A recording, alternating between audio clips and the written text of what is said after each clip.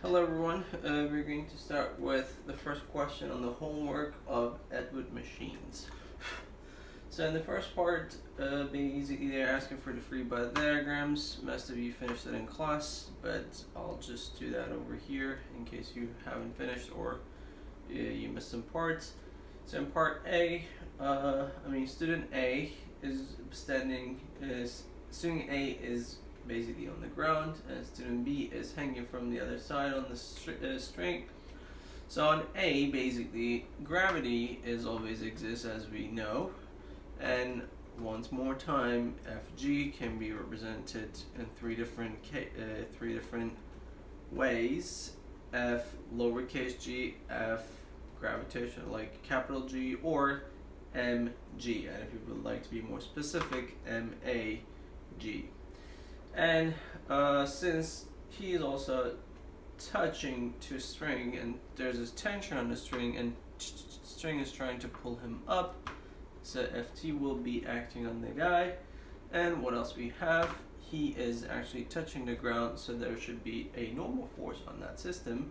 And again, instead of adding it to the tip, we just try to draw it from the same dot, and it's just going to be from the dot, and it doesn't matter where it is going to be, and try to do it separate, like instead of on the vector, just put it on the side and make it visible and clear. And that is going to be the normal force Fn, and right now I don't have any like length description over here, so I just drew them randomly. I did not try to draw them in scale.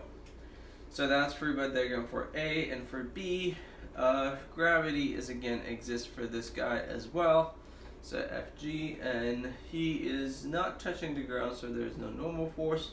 He's only touching to the string, and string is actually able to keep him on like in the air. So F tension will be the other force acting on this guy. So F tension and gravity are the only forces acting on the first object, and that's my solution for A. And in part B, they're asking for the normal force. So if you would like to draw the we have the free body diagram, and if we write down our second law equation, total force acts on student A must be equal to mass of the student A times acceleration of student A. So over here, again, all you have to do is writing down all of the forces. And how do we know what the forces are? You basically refer to the free body diagram. And in a free body diagram, you have two forces going up, one force going down. So basically, up forces will be positive, down forces will be negative. And you just write everything on the free body diagram. I mean, since we only have forces on the vertical axis right now, we only care about that. But if you had forces on the x-axis, then you would write this equation one more time for the x-axis, and if they were asking any question about any variable on the x-axis.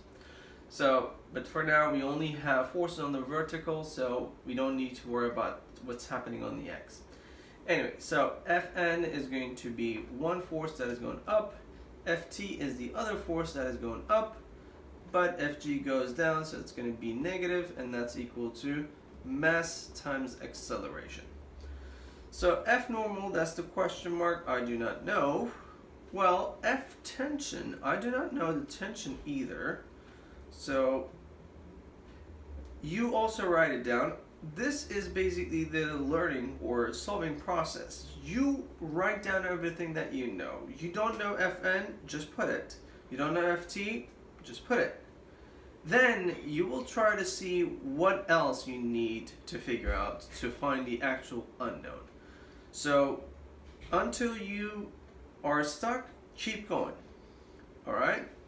So now Ft is unknown. Fg is basically given by mass of the object times gravity, and that's equal to mass of the object times gravity, acceleration, sorry. So Fn is unknown, Ft is unknown. What's my mg? Mass of the first object, student A, is given, it's 70 kilogram. So that's supposed to be 700 newtons then. And mass of this guy is, again, 70 acceleration. Alright, in the first case, student A is stationary. He's not moving anywhere. He's not going up, he's not going down.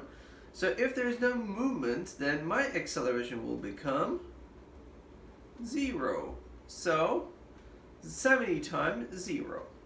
Now, what do I have? Fn plus Ft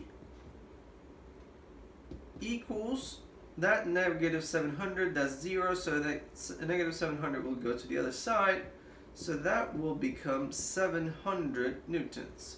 So as you can see, I have one thing right here. I found that normal force plus tension is equal to 700. I couldn't find the answer, but I have one equation. And over here, what else I'm gonna need? I can see that if I know the tension right here, that I can find the normal force.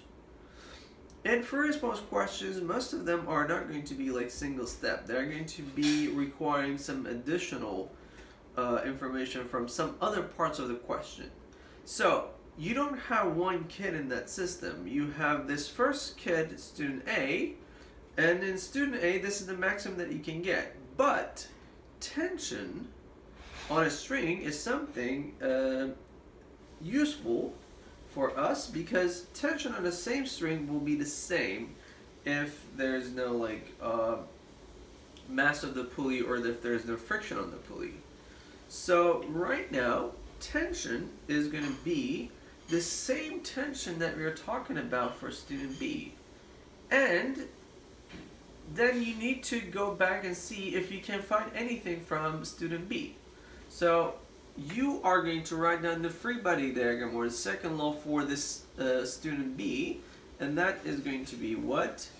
Ft going up and Fg goes down, and this kid is also standing still. He's not going anywhere, he's not climbing, he's not going down, so that is also mass times acceleration, and acceleration of this kid is 0 as well. So F tension that we don't know minus Fg, gravitational force acting on student B, is going to be its mass and gravity, and his mass is 60 kilograms, so that's going to be 600. And again, this guy is not moving anywhere, so his acceleration is 0. So what do I find from here? I find that Ft is equal to 600 newtons. So as you can see, we found this tension from the other student. So you should always look for what you know and what you can actually do with the given information all the time. And now I found my tension, and normal force plus tension equals 700. What does that mean? F normal, you just substitute your F tension with 600, plus 600 is going to be equal to 700. And from here, I find that my normal force in that first case is going to be 100 newtons. And in part C, what is happening? So this time, this student B is not standing still. He is actually climbing up, and he is actually accelerating with certain acceleration. So let's see what we can do for that. Alright, let's use a different pen marker. So this time, C is going to be asking for the tension. So when you are asking for tension, you can use either one of them, but it's going to be easier to use the student B, because student B is the one who only has two forces. Because if you have this guy, then you need to include normal force. You don't want to deal with that. So my total force acting on student B equals mass times acceleration. And my free body diagram didn't change for student B. Well, it didn't change for A either. So you still have tension and gravity acting on the guy, and Ft goes up, Fg goes down. So you might say, okay, we already knew the tension, what's the difference? Well, you found the tension when there's no acceleration, but now I have some acceleration. Let's see how that's going to affect my equation. So Ft minus my gravitational force acting on student B is 600 newtons, and my mass is 60, but this time my acceleration is not 0, it is given, it is climbing up, so that's positive, and that is going to be 0.25. Then what is going to be my F tension? 0.25 times 60 is 15. That 600 is going to go to the other side, so that's going to be 600 plus 15. So my tension is going to be 615 newtons. So part D is a little bit of concept question. I mean, there's not much a solution for that. So you found that tension, when he is actually climbing up, you found a tension of 615 newtons, right? And then the question is student A going to be like lifting off the ground?